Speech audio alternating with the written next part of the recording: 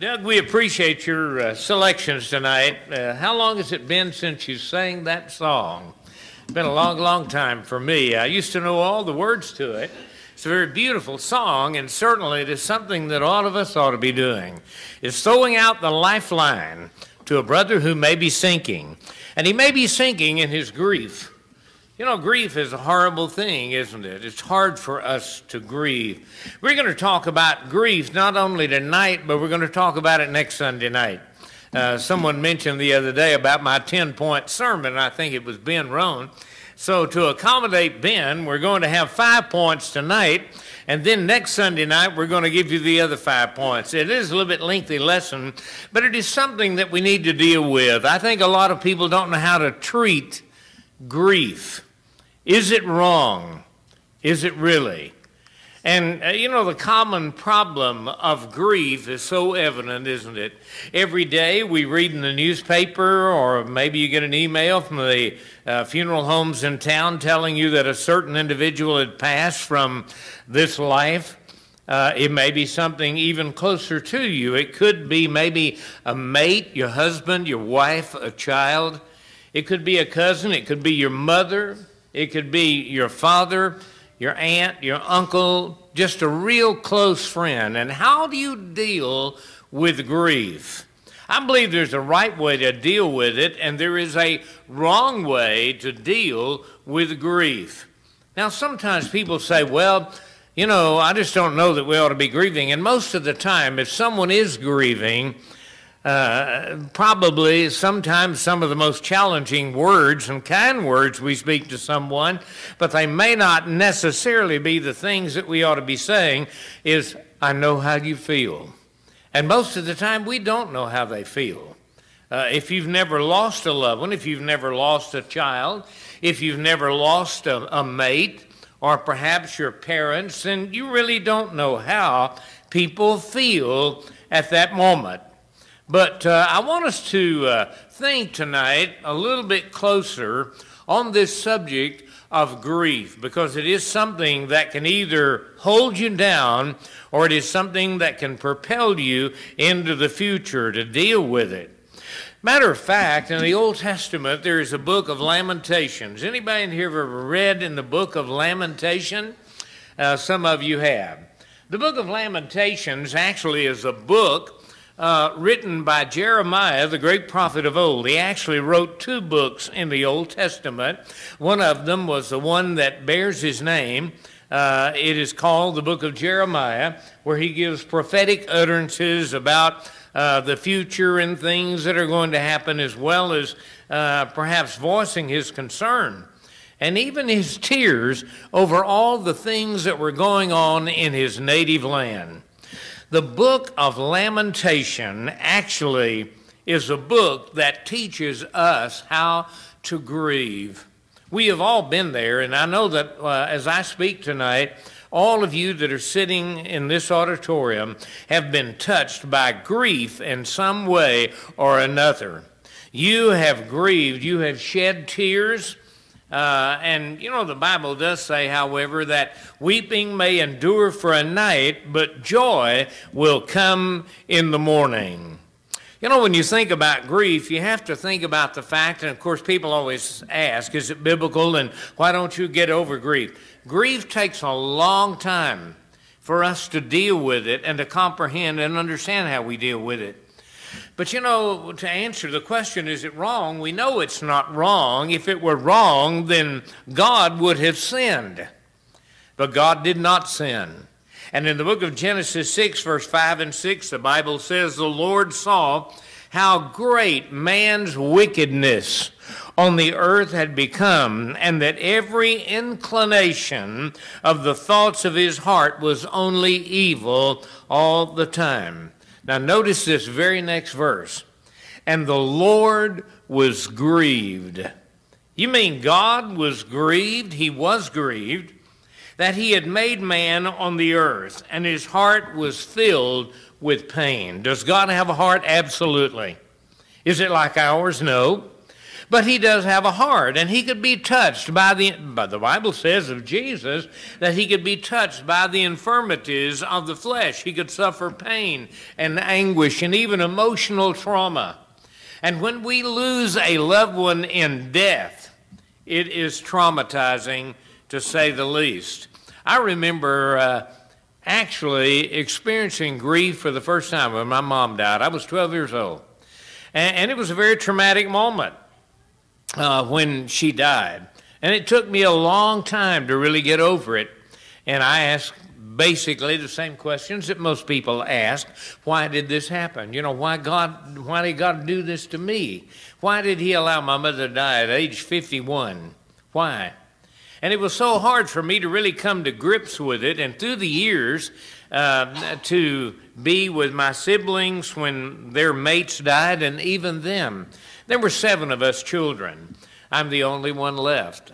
And I've spoken at the memorial services of all of my brothers and sisters, with the exception of one older brother who lived in Boston. And at the time, COVID was going on. I didn't, you couldn't get a flight out anywhere. And but I did grieve over it. When we grieve, there are many precious moments and memories that come to our mind. But not only did God get grieved, the Bible tells us that Jesus himself was grieved. One of the shortest passages in the Bible is found in the book of John, the 11th chapter. Jesus had been summoned to the bedside of his dear friend Lazarus. And it appeared that he was going to die, and Mary and Martha had sent word for Christ to come. But he delayed his coming, and we know later in the story is that the reason he did that is the fact that he wanted the works of God to be made manifest, that he was going to raise Lazarus from the dead should he die. And that's exactly what he did. But the Bible says that when he got to that little community of Bethany, he saw them weeping, and the Bible says that Jesus wept. You know what it is to weep? It's more than cry. It's a more in-depth, intense feeling of grief when someone weeps. It was like Mary who wept at the tomb of Jesus. You remember when they went to the tomb to anoint the body of Christ, and she had mistaken Jesus, who has already been raised from the dead, but she had mistaken him as the gardener. For he said, "Woman, why weepest thou?" And she said, "Because they have taken away my Lord." Well, Jesus wept, but not only did he weep, but did you know that the Holy Spirit can be grieved as well? So we have the whole Godhead, don't we? God the Father, God the Son, God the Holy Spirit, who can be grieved. Now, the Greek word translated grieve in the book of Ephesians 4 and verse 30 means actually to cause to feel sorrow, pain, unhappiness, and distress. And there's plenty of it in this life. That's why Jesus, when he commissioned John to write the book of Revelation, and the Holy Spirit tells us that this great place that we call heaven is a place where there'll be no grief, there'll be no weeping, there'll be no more death, no sorrow, nor crying. We won't be weeping in heaven, but we will be living an exhilarating life. In that passage, the Bible tells us how we grieve the Holy Spirit. If you look in Ephesians 4, 31 and 32, let all bitterness and wrath and anger and clamor and slander be put away from you, along with all malice. And be kind one to another, tenderhearted, forgiving one another, as God in Christ has forgiven you. Now, he says, don't grieve the Holy Spirit, whereby you have been sealed unto the day of redemption, in verse 30. Now, we know that those are things that can cause the Holy Spirit to be grieved. But we know that God blesses us, those of us who mourn, for Matthew 5 and verse 8. He says, "Blessed are those who mourn, for they shall be comforted." Now, there's some facts about grief and grieving that you need to know. One reason, and I really believe this, that we find grieving so difficult for us, and people bottle themselves up with their grief. I was talking with an individual this afternoon who's going through a tremendous trauma in her life. And she said, you know, I've not been able to cry with anyone except you. And you're the only one that I feel that is really a confidant and that I can talk to, and I can let myself down and I can grieve over what's going on. And I said, I understand exactly how you feel. But sometimes when we grieve, we don't know what to expect. Have you gone through any of the following? I don't know if you can see this real well up here, but a survey was made and about 32% experienced the death of a family member or a close friend, maybe excluding a child or perhaps your mate, so to say. 29% suffered the loss of a friendship or a relationship. Family members, serious illness or diagnosis of a chronic health condition. 23%. The death of your pet, what about that one? Or your own serious illness, you have been diagnosed maybe with cancer or heart disease, things of that nature, 15%. The point I'm trying to make is this, is that we are going to experience grief. The loss of your job, the loss of all of your possessions, maybe a fire burned your house down. Maybe it was a divorce that caused the problem, or then the death of a spouse, or the death of a child, which is so abnormal because the normality is that your child would outlive you, but it doesn't always work that way. And we know there's certainly biblical examples in the Word of God where children died before their parents. Remember the widow at Nain when her son died? Listen to these points, and like I said, I'm going to leave you with 5 points tonight, and I hope you'll take these and digest them, and next Sunday night we'll deal with the other 5. First of all, grief is normal. Don't think that you're a misfit. Don't feel that, I shouldn't be having to deal with this because, this is just not normal. Grief is normal. Now, you may not cry, but you can still grieve within. Grief is like the ocean. It comes in on waves, actually ebbing and flowing, and sometimes the water is calm, and sometimes it is so overwhelming, all we can do is learn to swim, and how true that is. Sometimes special days will trigger an emotional response in terms of grief. Maybe your wedding day, you've lost your mate, and you remember with great fondness the moment you stood before the preacher and he asked you to pledge yourself to your mate. Or perhaps maybe you were baptized and you remember that moment, and your mom and dad were there with you. And it could just actually be a number of things. Grief is not a disease. It is the normal human response to a significant loss. Matter of fact, I would just really feel that it would be abnormal if people did not grieve. People may encourage you to be strong, and we don't know what to say. We don't. And I think maybe that's why Job's 3 friends just sat for a long time, about a week, waiting and not saying a blooming thing. They didn't know what to say. What do you say to someone? What do you say? Sometimes it's not what you say, it's what you do, that you are present with them. You are going through this trauma that they are having to experience. But to say, do not cry. Someone told me one time, a college professor, and he said, tears are the very things that God gave us to flush and wash the emotions. And it is true.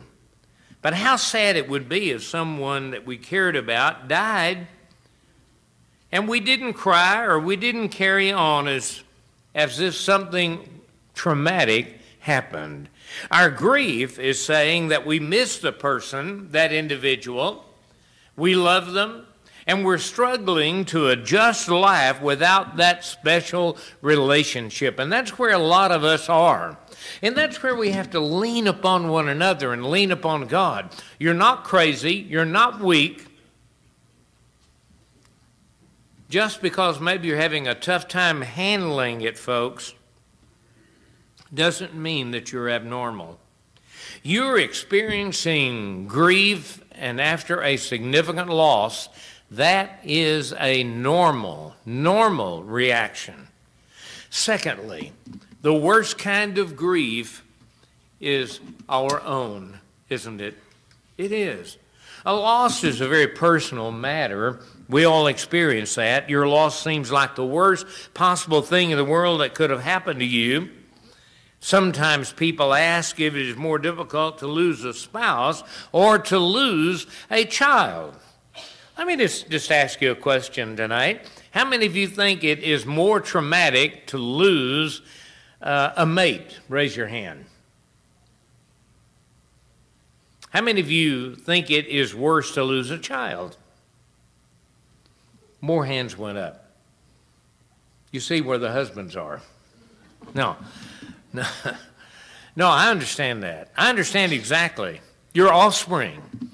And when they die, like I said, that is not the normal routine of things, is it?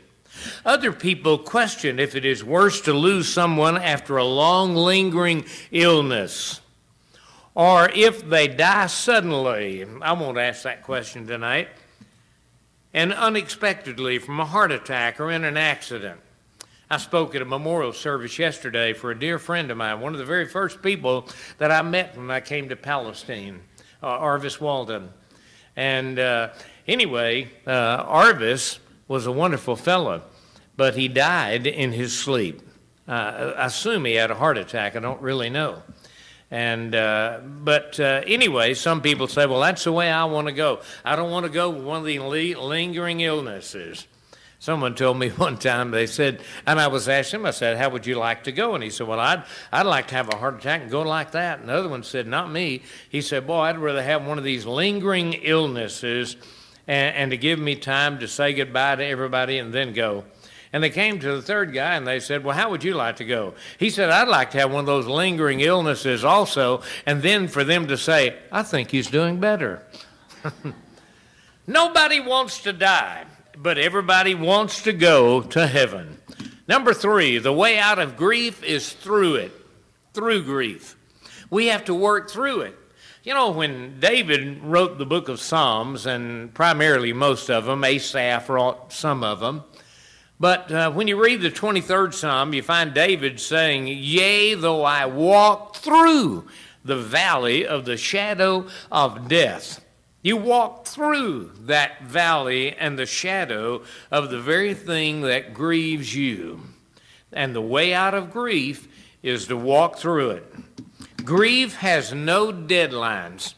In other words, you don't grieve for a while and say, well, I can't grieve anymore. Somebody would think that, I'm a misfit if I grieve over it after a year. Listen, sometimes it does take years, and some you may never get over. You may grieve all of your life, but we learn to live with grief rather than get over it. Yea, though I walk through the valley of the shadow of death. You know, the great comfort that I have, and certainly having lost both parents and all of my siblings, I have learned to deal with it. There's still those moments when I experience heartfelt grief over their departure from this life. But I have learned to trust in God and to realize that they're in the hands of one who is much, much stronger, and one who is much more loving, one who is much more caring, and one who understands grief better than I. Grief is painful. Loss is one of the most difficult human experiences. We may try to avoid the pain, and sometimes we try, and the more ways we search for ways to do it, the more elusive it actually becomes. We may attempt to get over it as quickly as possible, But most often, it simply just does not work out that way. It doesn't. What we have to do is when we are thinking about it and when it just absorbs our very mental capabilities, I don't think God wants that to happen. I think he wants us to try to work on it. And I think that's why David said, weeping may endure for a night, but joy comes in the morning. The joy should supersede the grief in knowing where our loved ones are. And you know what? One of my feelings here is just about something, and it's just a very personal thing to me. Sometimes we say, I'm sorry for your loss. And in reality, if a person is a Christian, he has gone to be with God, and it is not a loss, it is a gain. That's what Paul said. He said, for me to die is gain, and it is. Helen Keller made this statement, the only way to get to the other side is to go through the door. And we have to walk through that door of grief at times. We need to find the courage to go through it. And this experience of grief that we call, it's just a horrible, horrible thing. But learning this is a major key to recovery. I think about my loved ones who have departed, and one of the things I think about that gives me solace and comfort is the fact that I know they would not want me to spend the rest of my life weeping over their death, over their departure.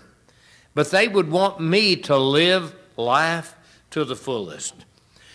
Grief has several stages, actually, and I just kind of list a little overview here a minute. Sometimes we experience what we call shock and denial, especially if someone dies, what we would say prematurely, or if someone dies maybe with a heart attack and they just fall over, then it's kind of a shock and denial. I had no idea they had any kind of problems going on. And we start denying it in our mind. We just can't believe, it's disbelief. And some people just go back to tending to business as usual, or they return to the normal. But sometimes people find it very difficult to do that. But life does go on. And then there is that feeling of anger and depression that we go through in life. We get bitter and we get resentful. I've seen wives, and I've had that happen, tell me, why did he leave me here like this? Why did he go before me? I wanted us to go together. And then they start asking why. And guilt. And they start blaming themselves for their mate's death. And then they experience what we call a loss of faith. We are shaken to the hilt because of what has happened. And then there is that release and honor. The idea that there can be an emotional release. And I'm going to tell you something. Crying and weeping helps us to overcome our grief, and there is nothing wrong with experiencing it. We start honoring the life of the departed. We've had through the years a lot of people that would remember their loved ones in different ways. Maybe by giving songbooks, what we did at that time before we started singing with PowerPoint. I think Don Bell maybe is who it was, or someone who had given songbooks. Actually, or maybe it was Courtney who gave them in honor of Don. I'm not real sure, but I know people do that. Or people purchase items and for the church, and we have a label on it identifying the deceased. And so anyway, we want to honor the departed. And then there's that sense of peace over a period of time that will begin to settle in, and it becomes more bearable. And then there is the return to love. You start having loving thoughts and feelings regarding the departed, or feelings of love for the living, or accepting and enjoying life once again. Life goes on after death, folks. And there's nothing wrong with people who get over their grief quicker than others. But fourthly, your grief is intimately connected to the relationship. However close your relationship is, the more you're going to grieve. It's just going to happen. We may grieve the loss of a parent differently from the loss of a friend. Each made a different contribution actually to our lives, and what we lost is not the same, and so we grieve differently. We do. In the book of Psalms 18 and verse 2, David captured it in these words, "The Lord is my rock, my fortress, and my deliverer. My God, he is my rock in whom I take refuge, my shield." He says, "The horn of my salvation and my stronghold."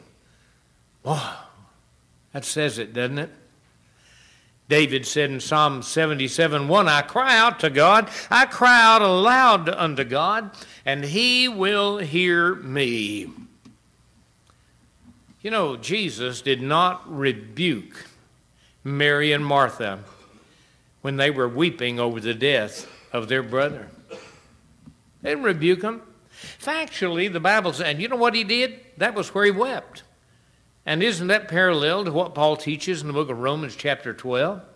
When he says we are to weep with them that weep. Don't pat them on the back and say, "Don't weep." Maybe words like, "I'm here for you, and we will work through this together." But last of all here, grief is hard work, and we all need God.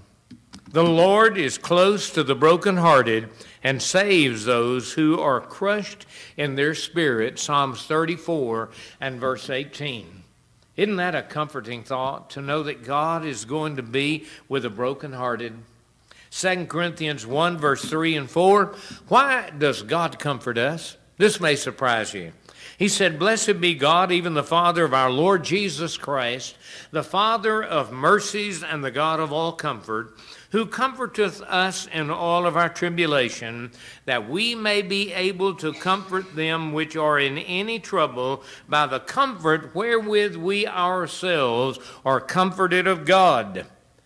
God didn't make us comfortable just to be comforted, but he comforts us that we may comfort others. Now that's what the Apostle Paul says. And sometimes, you know, it amazes me when we have funerals. You know, sometimes people never take note of a brother or a sister in Christ who dies.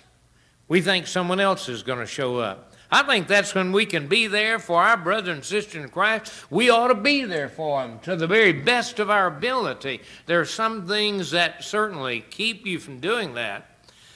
But sometimes going to funerals is a thing of the past. But it's the very thing that we ought to think about, folks. And to be mindful of the hurt that other people are experiencing. And as I said, it's not so much what you say, it's just being there. Embracing those people. A grief response is often referred to as grief work. That's what they call it. It requires more energy to work through than most people actually expect.